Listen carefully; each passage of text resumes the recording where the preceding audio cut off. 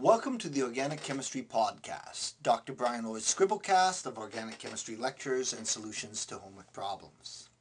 In this homework problem, we look at a question which seems to give students a lot of trouble, and that is when you're asked to draw a 3D structure for a molecule that has more than one chiral center.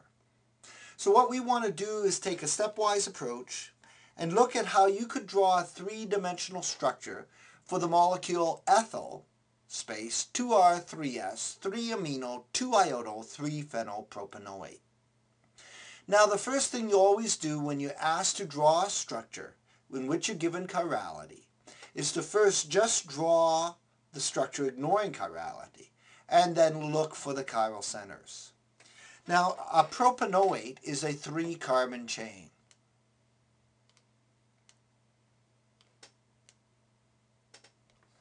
Okay, and let's space it out a little bit. How about that?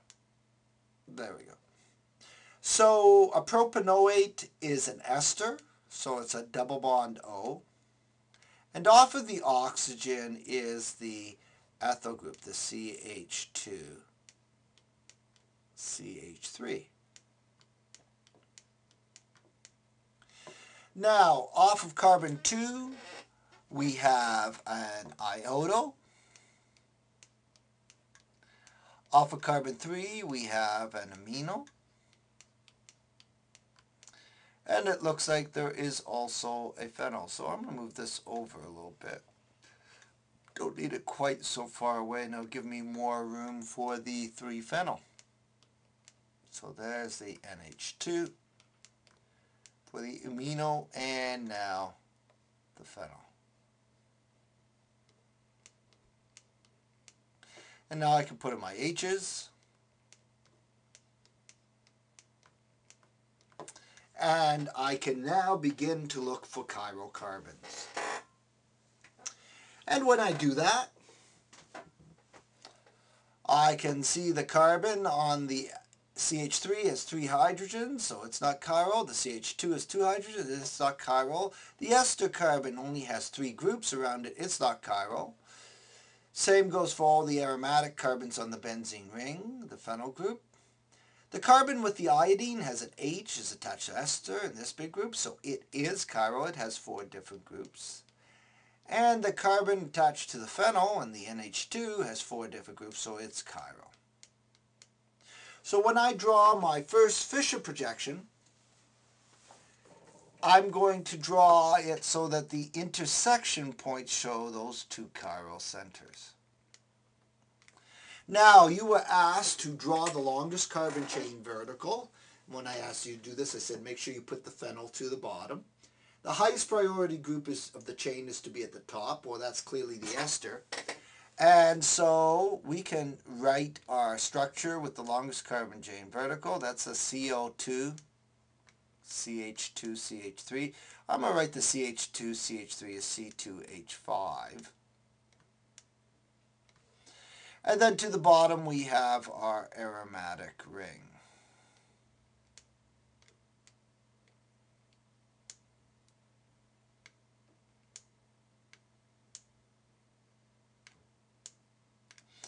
And then we have an H and an NH2, and I just draw it any old way. It really doesn't matter. I'm going to draw H and H2. And why not stagger the groups? Put IH here, just for the fun of it. And the whole process now involves in finding out what stereochemistry I've drawn and ask if I've drawn the Fischer correctly. Now the way you do that is to actually take a close look at the chiral centers individually. So I'm going to make some more space and redraw this, if I can, make it a little larger. I'm going to draw CO2, C2H5. Draw my chiral centers here. And then at the bottom I've got my aromatic ring.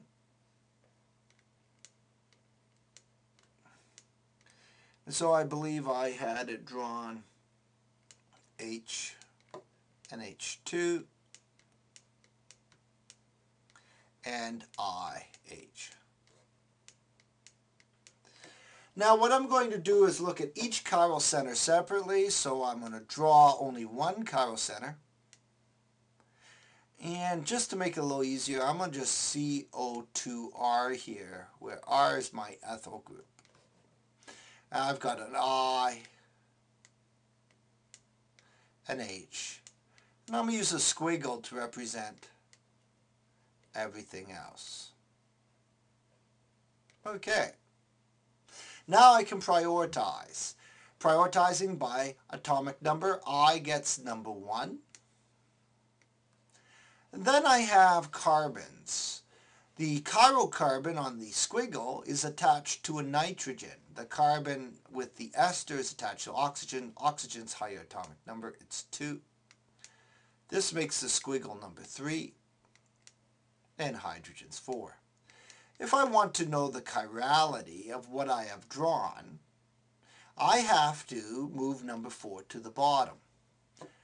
And if I do that, then I could draw a curve and figure out what I've got. So I leave my CO2R where it is, leave my I where it is, but I switch the H with the squiggle. So I have 1 for the iodine, 2 for the ester, and 3 for the squiggle. H is 4. Now, ignoring number 4, I draw a curve from 1 to 2 to 3. If that curve is clockwise, it's R. Well, indeed, it's clockwise, it's R. And so the original must be S. Because I did one interchange and an odd number of interchanges is the enantiomer. Enantiomer to R is S. So this guy is S. Now I can check out the bottom chiral center.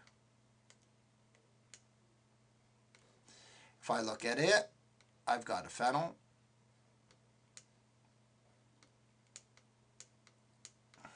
I have an H, an H2, and then I'll symbolize the upper chain with its squiggle. Okay, now I can prioritize. Whose highest atomic number? Well, the squiggle has a carbon attached to the chiral center. Benzene has a carbon. Nitrogen's higher atomic number than carbon, so he gets 1. Now the carbon, that was the chiral center, or the squiggle, has an iodine off of it. If I proceed out the chain on the benzene, it just has a carbon. So the squiggle gets number 2. The benzene ring becomes number 3, and hydrogen's 4. As in the previous case, I must switch, do one interchange, get number 4 to the bottom. If I do that, I'll put, let's make some room, draw it. So I'll have to put the benzene to the left where the H was. If I do that, I get this. The NH2 still to the right. And my squiggle is still up. Okay. So the NH2 is number 1, the squiggle is number 2, the benzene ring's number 3, and the H is number 4. Ignoring number 4, draw a curve, 1 to 2 to 3. 1 to 2 to 3 in this case is counterclockwise, which means it's S. That means because I did one interchange, the original, therefore, was R. Odd number of interchanges is the enantiomer. R is this. Now, if I look back at the name, you will notice it was 2R3S, counting from the ester. It looks like I've got 2S, 3R. I've got both chiral centers backwards. What does that mean? Well, that means I only have to switch them around. I will write in red what I wanted. What I wanted here was R for this chiral center and S for that. That would be 2R, 3S. but I've got them perfectly backwards. Since I want that, I know I can change to the red by doing one switch. Of course, when I do this switch, I want to keep the longest carbon chain vertical. So I'm going to just switch the H and the I. That will change that chiral center. And then I would switch the H and the N and H2 to switch that one to S. If one was correct, or both were correct, I wouldn't be doing this switch. So I'm doing this switch just to bring things in line, if you like. So here we go. I'm going to draw the same Fischer, basically. I've got my CO2, C2H5. I'm going to switch the H and the I, which therefore will make this chiral center now R. And I will switch the NH2, so I'll call it H2N. And I will switch the H, which will make that one S. That's exactly what we wanted. And then I will draw my benzene thusly. So I'm ready now to produce the 3D. And remember, the question said draw the 3D structure. In the 3D, the horizontal lines are coming out at you as wedges. So I can draw those wedges.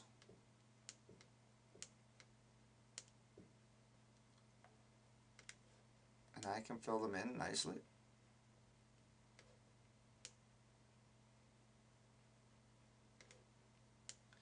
Fill in the wedges.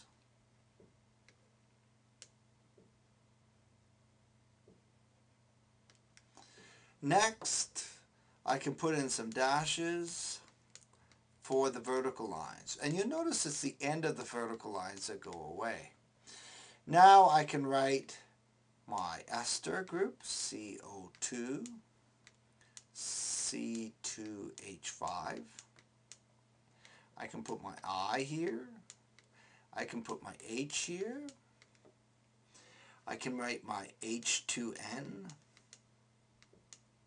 On the left, H. And at the bottom, try to draw an aromatic ring. And I'll just put a circle in it. And so this right here, oops, try to, let's make some room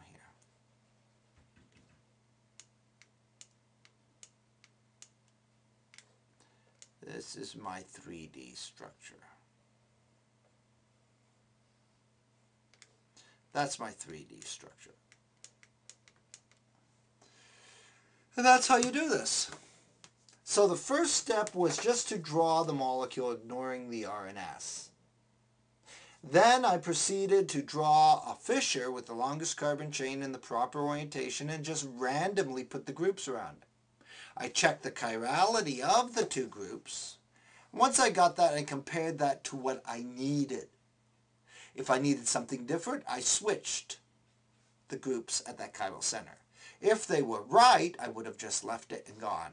Don't forget, many students just stop at the Fischer. Do not forget to draw the three-dimensional diagram. Well, that's it. The end of another Homework Scribblecast podcast. I'm Dr. Brian Lloyd. This is my Scribblecast. Thank you very much.